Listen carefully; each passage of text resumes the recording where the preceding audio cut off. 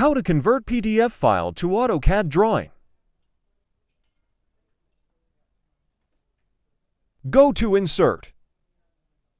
Look for PDF Import. Select PDF Import. A dialog box will appear. Now, you can find the PDF file you need to import. Click your PDF file, then open. Another dialog box will appear. You can explore the settings for yourself. For me, I will not change anything. I will use this default settings.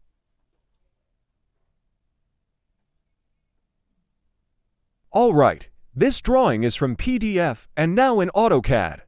Conversion from PDF is not always perfect, especially if the PDF file is not originally made from AutoCAD. As you can see, everything is exploded. Dimensions and hatches will become ordinary lines. But it's still very useful and you don't need to start from zero. This way, you can reduce the time in creating a drawing if you just need to modify something from your reference that are in PDF format.